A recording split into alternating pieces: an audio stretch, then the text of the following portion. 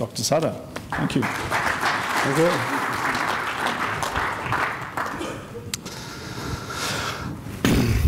Well, good afternoon, everyone, and thanks for having me here in your beautiful country, in your beautiful city. It's my first time in Australia. It's been an absolutely wonderful experience. The people have been overly friendly, and the scenery has been magnificent, and I hope to have many returns. So I'm going to talk today about trends in concrete durability specifications in the United States. Particularly, I want to focus on what's happening with transportation agencies and pavements. A couple of things on this opening slide to draw your attention to. This is one of our major durability issues in the upper Midwest in Michigan. It's distress due to the application of de-icer salts on concrete. And we get what's referred to as joint deterioration. As you can see here, the cigarette butt is optional. You only find that in Michigan. But the rest of it is pretty common throughout the Midwest. And again, we're not going to talk about de-icer distress because I know it's not an issue for you down here. It is interesting, though, that this is caused by something called calcium oxychloride, and that calcium oxychloride phase, interestingly, forms at above freezing temperatures, typically in the range of 20 to 30 degrees centigrade. So, and it's the result of the chloride combining with the calcium hydroxide in the concrete to form the oxychloride. So although you don't have de-icers, I wouldn't be surprised if you have some oxychloride damage as a result of some of your chloride exposures along the seashore. And it might be something to look at. It's kind of an interesting phenomena. I also want to draw your attention to this down here, Michigan Technological University. Whenever I travel overseas, I always kind of get the same question, and who is Michigan Tech? I've never heard of Michigan Tech. And we constantly get confused with some of our other universities in the state. Quite often we're confused with the University of Michigan. Michigan is not very famous for concrete technology in my book. It's very famous for its football team, and probably more famous for its football stadium, which is the second largest stadium in the world. It holds about 108,000 people, and it is a work of art unto itself. Michigan is very famous for its law school. It's one of the top 10 law schools in the United States, and it's very famous for its medical hospital and also for its dentistry school. So if you've got a problem with your teeth, you can go to the University of Michigan, but that's not who Michigan Tech is. We also get confused with Michigan State. Michigan State is also a very famous university, famous for their basketball team primarily. It is what we call a land-grant institution. In the United States, each state was given a plot of land to form a university on. Michigan State is the land-grant institution in Michigan. And as a result, it has an emphasis on agriculture and veterinary sciences and those types of things. So again, if you have a problem with your cow, you might want to go to Michigan State, but I wouldn't go there for any of your concrete problems. So who is Michigan Tech? Well, we're located in Houghton, Michigan, which is about 700 kilometers northwest of where Michigan and Michigan State are. It's one of Michigan's leading universities, research universities, but we're primarily known for hardy winters. And we get on average about 5.5 meters of snow a year, and the record year was 9.8 meters. That was the year I moved there. If you want to know what 9.8 meters of snow looks like, that's it, and that's me. We don't get it all at one time, but we get it all over the course of a year, and it takes a while for it to go away. So again, we're located up here on the south shore of Lake Superior, 700 kilometers from down here in Detroit, where you're going to find Ann Arbor, and Lansing is where you're going to find Michigan State. As you can kind of see from this map, the roads kind of end, getting close in that area. This point up here on the tip of this peninsula, here's Houghton on this peninsula. This point up here on the tip, Copper Harbor, has the distinction of being the city in the United States, the continental United States, is furthest away from a 4-lane highway. And you can see that that's the case here. Of course, we get snow, and so our sport is hockey, ice hockey. As I said in my introduction, I'm a goalie. I take pucks off my face for entertainment. And the first professional hockey team in North America was in Houghton. And like they say, if life gives you lemons, make lemonade. So we get snow, so we celebrate snow. We have a winter carnival every year where the students build these wonderful statues out of snow and celebrate the winter, if you will. And it's not always wintry there. We do have some other times a year where it is very pleasant, some of the most beautiful scenery you're going to find in the United States. The university is predominantly engineering. We have about 60% of our students in engineering, and about 80% of our students are either engineering or science. So we're a very focused university on engineering and sciences. But we're probably best known for what our students think of us.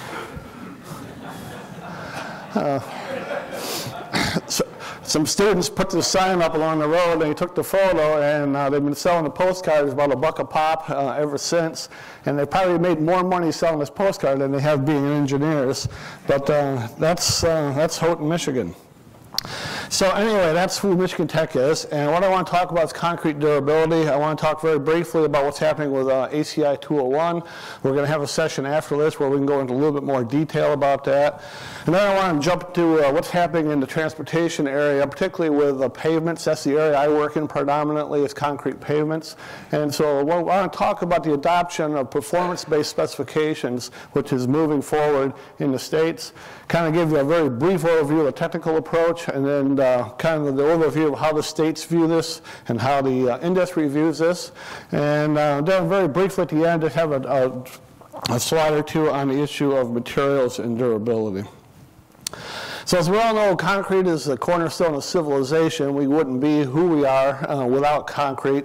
And what really makes concrete concrete is durability. Without durability, then we really have nothing. Our structural performance stems from the fact that it's the durable material. The economy that we get from concrete, the long service life we get, comes from durability. And of course, sustainability is directly related to durability. And we have over 100 years of research look at this problem of durability, and we've made some tremendous improvements, but we still have issues. Here's one, ASR. I saw a presentation yesterday. Someone was amazed to see ASR in pavements. I can show you 1,000 pictures of ASR in pavements. This happens to be in a desert in California, so moisture is sparing, but we still have ASR, and you can see it's what you'd call very severe ASR. Sulfate attack is still an issue, of course, with foundations and supports and those types of things, as you can see here. This was a case of a pavement where we had a high sulfate fly ash, and that just turned to mush on us. So it's kind of an unusual case of sulfate attack. Of course, corrosion. We've heard a lot about corrosion over the past 2 days. That's obviously an issue everywhere we go. We have the unique problems of de-ice rescaling and freezing and thawing, and you can, I think, see that now as you see what 9 meters of snow looks like. We deal with some pretty harsh winters. So we still have challenges. And so we can't keep asking ourselves, why can't we get this right? Why can't we make concrete durable? We know so much about it. Why can't we get it right? And there's a lot of things that are said. Is it the materials and workmanship? Well, maybe. That's probably a component of it. Are we measuring the correct properties? As we move forward into performance mixtures, this becomes a very key question. What tests are we going to run? A key question is who is responsible for durability. Right now in the transportation industry, it's more what we'd call a circular firing squad, where those responsible are summarily executed on the spot, but it happens to be everybody. It's the design professional, it's the engineer, it's the contractor. So that's probably a very key issue, is who has responsibility for durability. And that's something that you here, I think, have addressed in your durability guide. And so can we specify durability? That's the question that 201 and everyone is really wrestling with. How can we really move this forward and make a difference? We have some inspiration. We've been looking very significantly at your documents on durability. It was stated yesterday in some of the presentations, what happens here in Australia is not staying in Australia. We are very aware of it, and we are paying attention to it, and we are learning from it, and we appreciate the work that you've put into this. And as Michelle Wilson said this morning, we also get some inspiration from our friends to the north in Canada, who have also done quite a bit of work in this area. But we're trying to move into some new territory of our own. Committee 201 at ACI is a committee on durability. And that committee contains the experts, and it really contains the state-of-the-art knowledge on durability that we have in the United States. As Michelle pointed out this morning, our main document, 201.2R, is not a mandatory language document, so it really cannot be brought into specifications. And we have some other internal issues, some what you might call political issues, with how do we get other committees within ACI to adopt the knowledge that we have developed. And that's an ongoing battle. So we're in a process now, we've just kind of launched this in the past year and a half to develop a durability code. And we're in the very initial stages of it. One of the things that we have determined, and I think we've pretty well have come to agreement on, is it's more than just talking to the design professionals. Durability is throughout the entire project, and so as we move forward, we have to address durability not from only a design perspective, but also from a construction perspective. The audience is much more than the design professional. We have a number of challenges. You can see the wide range of exposure conditions we have, again, from 10 meters of snow in the north to Miami, where they haven't seen snow ever, and they don't even know what snow means. We've got desert in the west. We've got a wide variety of climate conditions. And we have to address the needs of different types of structures as we move forward. And we have to figure out how to integrate what we want to do with our existing ACI documents, which is also not a trivial challenge. And time. We're short on time. This is something we need to address very quickly. We need to solve. We need to move forward very quickly. And so time is of the essence, and we're trying to move as judiciously as we can. But it is definitely a difficult process. You've all gone through it, and so you know what it's about. So transportation structures, in my opinion, maybe one of the largest areas in need of durability improvement. Some might argue with that, but that's kind of my take on it. There's an increasing demand for increased service life from our transportation structures, and that's driven by the fact that we have limited resources to construct or reconstruct those structures. I don't know about Australia, but in the U.S. we do not have unlimited money to put into our roads, and so we have to make best use of what we have. Transportation in the U.S. is not something that falls underneath ACI. It falls under the organization called AASHTO, the American Association of State Highway Transportation Officials. That's the primary specification writing body for transportation structures. It's an organization of all 50 states. The state highway agencies in each state are members of AASHTO. And what we have in the states are, in the United States, are 50 states who have 50 different ideas on how to do the same thing.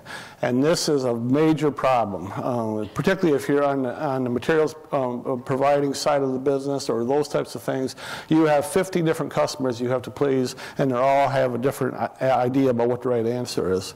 There's a new organization that's kind of emerged in the United States called the National Concrete Consortium, which is a volunteer organization. There's about 30 states that are members, and these are the concrete engineers from these 30 states who get together twice a year and just share knowledge and work towards solutions. And it's been an extremely productive group. It's one of the most productive meetings I attend on a regular basis, and great conversations, and it's really helped in terms of trying to move forward things like this performance engineered mix. Federal highways, you might be familiar with. That's the overarching federal agency in charge of transportation. They really have very little to do. In fact, you could argue they have nothing to do with writing specifications and tests and codes or anything of that nature. What they do is they hand out the money.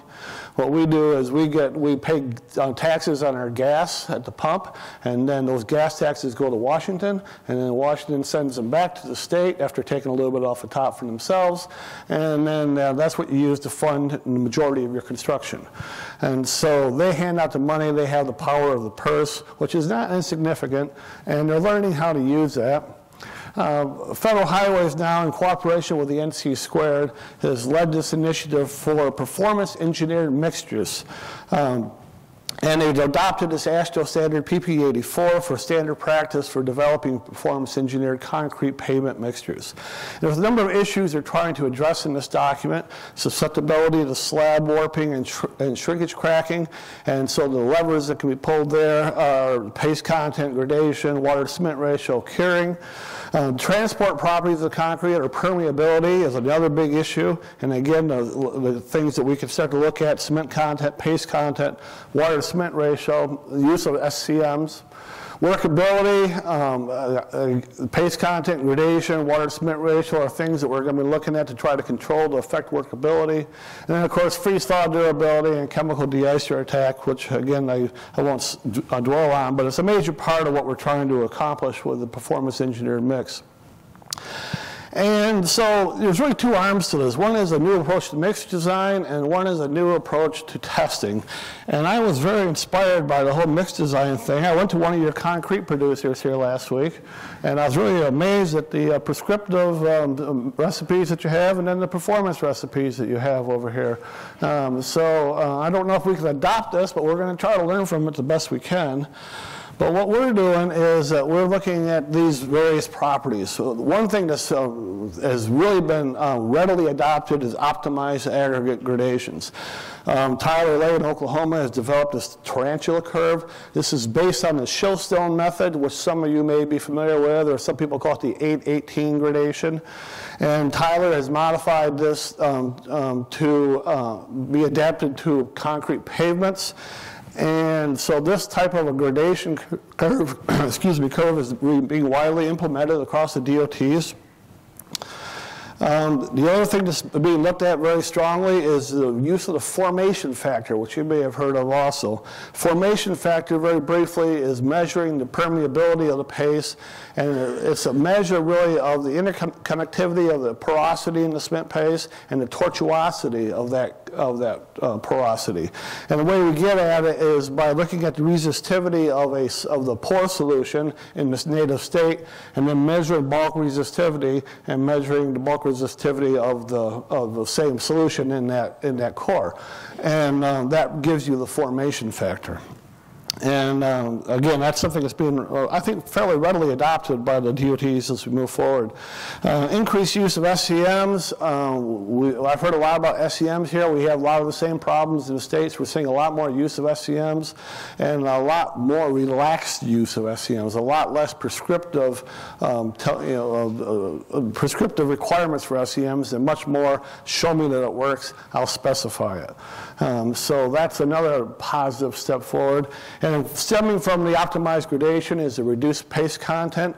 We have some DOTs that are down on the order of 300 kilograms per meter cubed for their paving mixes. There are some DOTs that are still up around 420 kilograms per meter cubed, so it varies all over the map. But there's a number of the progressive DOTs that are going down in the paste content, realizing that if you get rid of the paste, you're going to get rid of a lot of your problems. And that all comes from the optimized gradation. New tests. This is where a lot of the issues are arising with regards to the PEM. I have not met a DOT that has not met a test they do not like, or they just love tests. They love getting a value, something they can measure, some number they can put on a piece of paper and make you meet that number. And so they like these new tests. We have a new shrinkage test, which is a dual ring shrinkage test, and we really have never specified shrinkage for pavements in the past, and now we're specifying not only shrinkage, but a new test for shrinkage. Freeze-thaw is probably the most controversial test that's been proposed.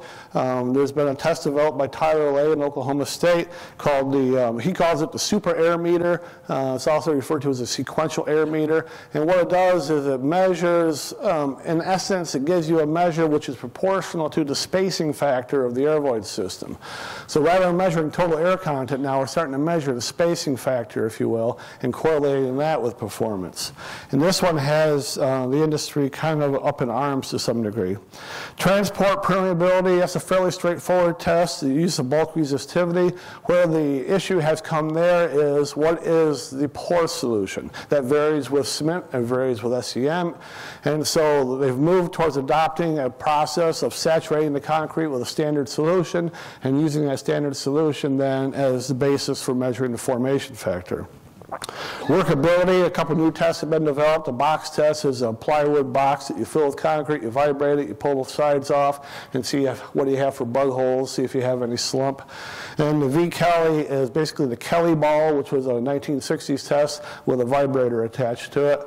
Both of these are measuring workability. All these mixed design parameters, all these tests are things that are options within the performance engineered mix. No one has to adopt them all. but you can adopt what you want as you're trying to achieve certain goals in your mix design. These tests will not be applied universally. Some of these tests will be applied in pre-qualification. So, for example, the workability of that box test would be a pre-qualification test. Aggregate reactivity, I haven't talked at all about, but ASR aggregate reactivity, we have the ASTM C1778 document, and there's an AASHTO equivalent, which gives excellent guidance on ASR mitigation. And to date, there is not one DOT that's adopted it, but they all know about it. Shrinkage, as I mentioned, is something new for pre-qualification. Construction QA, the DOTs are going to be looking at the transport properties, the air content and strength, and then from a construction perspective on QC, it's going to be those same three properties plus unit weight and slump and maturity. Maturity is being used to predict when it's time to get on the pavement and do the saw cuts. And so this is something that's actually been fairly well adopted by the contractors. So, how has it been received? Well, the good news is the states kind of like this. They've been in the will of having prescriptive mixes that they've put out, and what goes with that is that they hold the majority of the risk, and they realize that that prescriptive approach limits innovation. The performance specifications allow for new materials to be used, new admixtures, other innovations to be used, and they like those new tests. As I said, they really love those tests, and they think they're going to get better control of their projects, and they're going to get improved performance out of their concrete. And they really like the fact that responsibility now is being shifted to the contractor rather than onto them for performance. They have some challenges. They need to rethink their quality assurance programs. They need more information to make some decisions on how to do that, and that information is slowly coming through the NC squared primarily as to those agencies. Precision bias statements need to be developed for these new tests, and that's a work that's underway right now, being funded by the federal highways. And one of the concerns they have is the fact that this increases the reliance on contractor quality control program. Because historically, paving contractors in the United States have not been good at QC.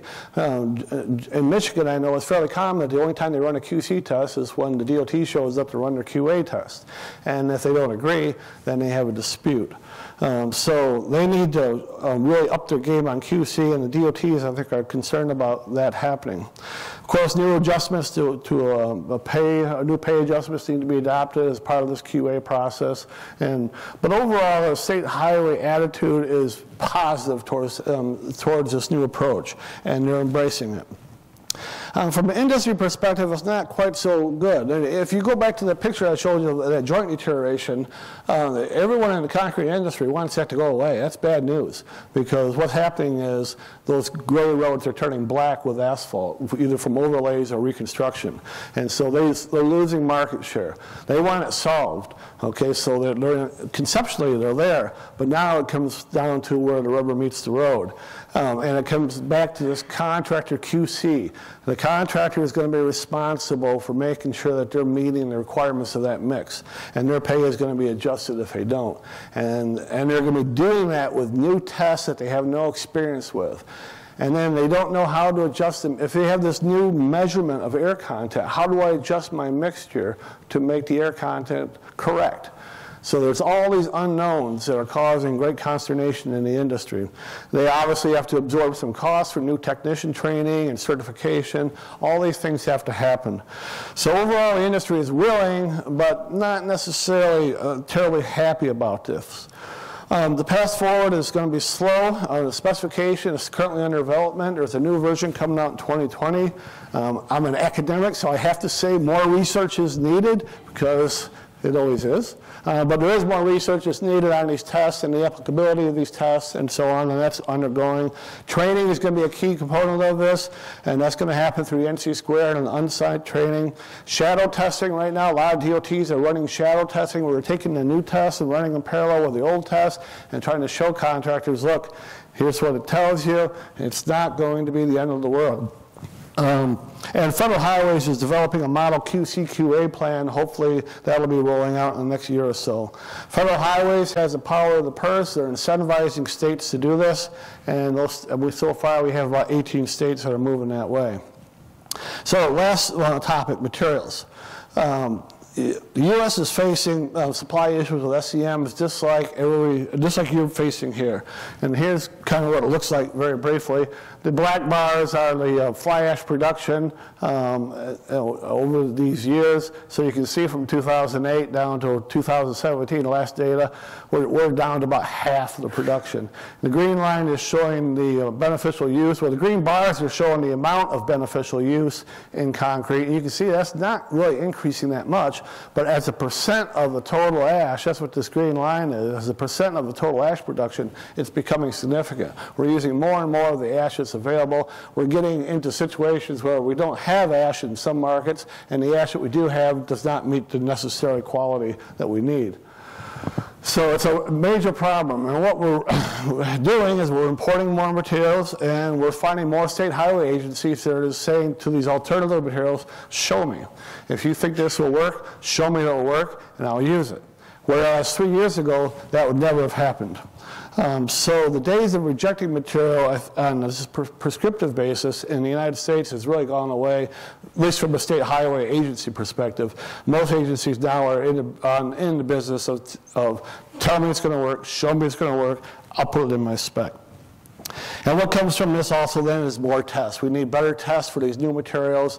Harvested ash is something that's really growing very quickly. We're taking ash out of landfills and ponds. We're processing it. We're using it in concrete. Today it's happening as we speak. So we need some better tests to monitor the composition and the quality of these materials.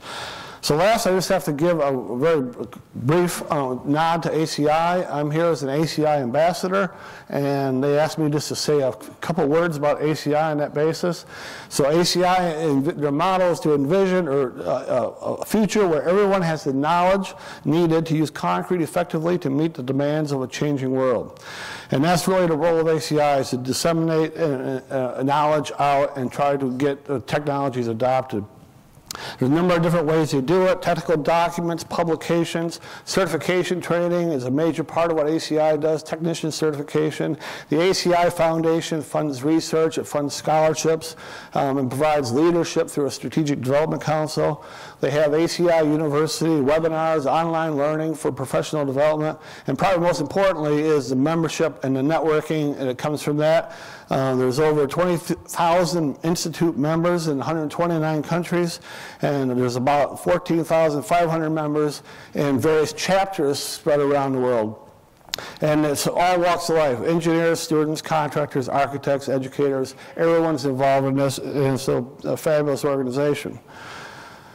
And they asked me to say a little bit about my own personal involvement. So why do I do it? To me, it's service to our industry. As an academic, I'm not billable. And so I don't have to worry about how I'm going to make the paycheck. So I can take time and put it into this organization. And I do. I put a lot of time in this organization, a lot of time in the ASTM. And I provide it as a service to our industry, and I enjoy doing it. It's a vast resource for knowledge, and it's amazing what I learned. And you go to a meeting, if you think you're the smartest person in the room, right off the bat, I can tell you you're not, because you thought that. Everyone else in the room has got vast concrete knowledge, and so as much as you think you know, there's going to be at least 2 or 3 other people that know as much, if not more. And you're going to learn at every meeting, learn something new. And that's a really fun thing about ACI. Hardworking professional staff, I think this is something that often gets overlooked at ACI. We get these documents and these products out because we have at our disposal some very hardworking professional staff that are dedicated to doing it. And I really can't say enough about them. They really are high quality, and we couldn't do what we do without them. The networking is important. Michelle talked about how some of these problems get solved over a beer in a bar, and that's true. These aren't necessarily just our colleagues or our friends. These are some of my best friends in the world, people I see at these meetings on a regular basis.